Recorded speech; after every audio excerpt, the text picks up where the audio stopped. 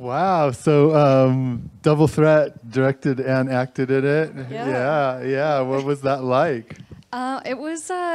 It was amazing, actually. I had an incredible experience.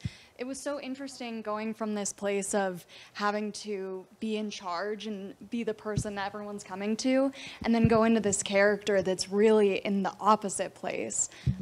But it was an amazing experience, and I had the best team, so that really helped. Oh, awesome. Yeah. So tell us a little about the genesis of the whole idea for the story. Yeah, so I studied at Cal Arts. I studied acting at Cal Arts and have done experimental theater for many years. So it definitely was a love letter to experimental theater. And I also was really interested in this idea of giving up your power to someone else when you have it with you all along, and that journey to find that. And I'm also really interested in gender and gender identity and those lines when femininity and masculinity blur into each other and don't belong to a gender. Yeah. Yeah, I mean, I guess I've found myself with the discourse that's been happening, just like thinking of myself on the gender spectrum, and is that something that has come up for you as well? Yeah, I mean, I'm queer, I'm bisexual, but and so I've always kind of felt in this liminal space. But I identify as female cisgender. Yeah, okay, But cool. I think we all have, no matter who you are, we touch, femininity and masculinity. It's just a part of the human condition. Yeah, cool. Yeah. Questions from the audience?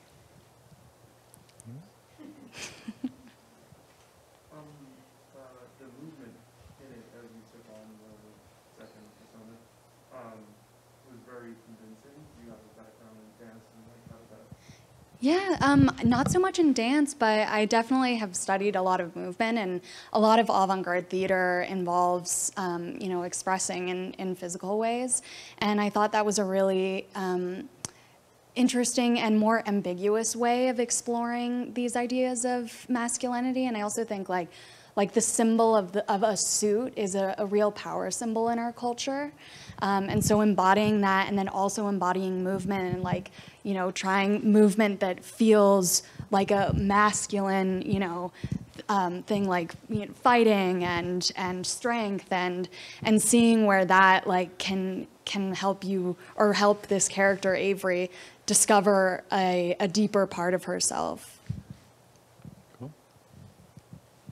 Did you have any cinema influence? Were there films? It felt very homage to a certain style of film. Were there films that you used as a reference for this? Yeah, I referred to, well, I love Terrence Malick and that kind of storytelling that isn't so on the nose. But I also was really interested in The Great Beauty, which won the Oscar for the best foreign film in 2015. But it goes in so many different directions and has an incredible movement aspect to it, and the cinematography is beautiful. The way that the camera really dances with the movers, it's really cool. And so I wanted to explore that as well with my cinematographer, and my cinematographer actually was in the theater program with me at Cal Arts and became a cinematographer later. And so we had this shorthand that was really wonderful to be able to just dive in and perform together, really. Was your sound design, did it come first, or is it something that was an interesting process to figure out exactly what? Yeah.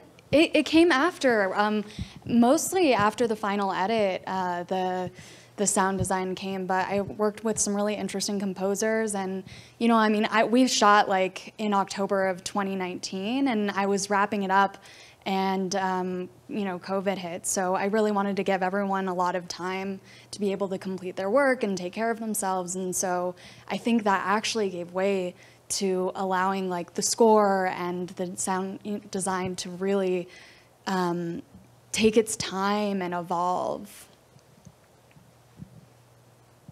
Someone else, go ahead.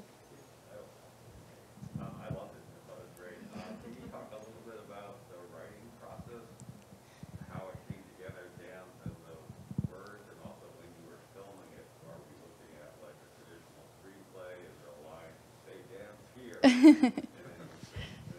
Yeah, well, when I was writing it, I didn't initially see it as a dance film, but I was really curious about this idea of the viewer stepping into the experience and like viewing herself in a way. And the script, yeah, I did have some moments that were marked that were more specific for the dance, but I was writing it for myself and the director, so I had a lot of freedom in that, and we shot a lot of it like as just one large dance sequence that was improvised, and I did have a choreographer work with the actors in the theater play, but even for them, that was organic movement for them, and yeah, so we just shot like 2 hours of me dancing nonstop and then kind of cut it together. So tell us what are your future, or do you have another project you're working on? Yeah, I'm working on a few things. I'm writing something to direct again, maybe that I'm not in. I'll try that.